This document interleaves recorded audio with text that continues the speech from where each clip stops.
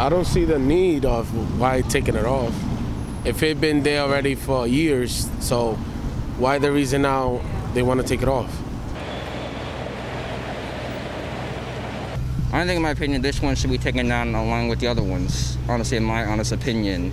That's like, I can't speak for other people, but that's how I feel about it.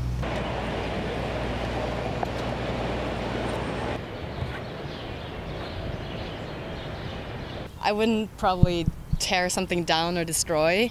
I think maybe these people, and I agree with a lot of them too, maybe we should have a discussion and maybe take some of them down, but do it properly and not vandalizing it, because obviously these police officers are needed other places than a statue.